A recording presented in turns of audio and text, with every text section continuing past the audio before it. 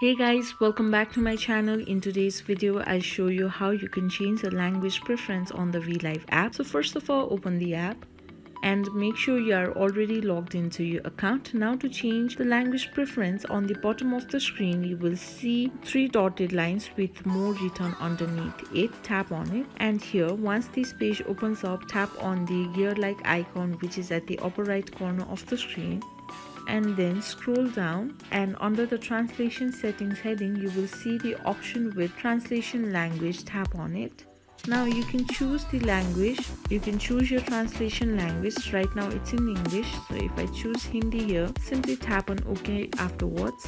As you can see, my translation language has been changed. Now to recheck it, simply tap on the home option. Again tap on OK. So as you can see, my translation language has been changed. So that's how you can change your language preference on the VLive app. So this much for today. I hope this video was helpful for you. If you liked the video, please give it a thumbs up and don't forget to subscribe, and I will see you soon.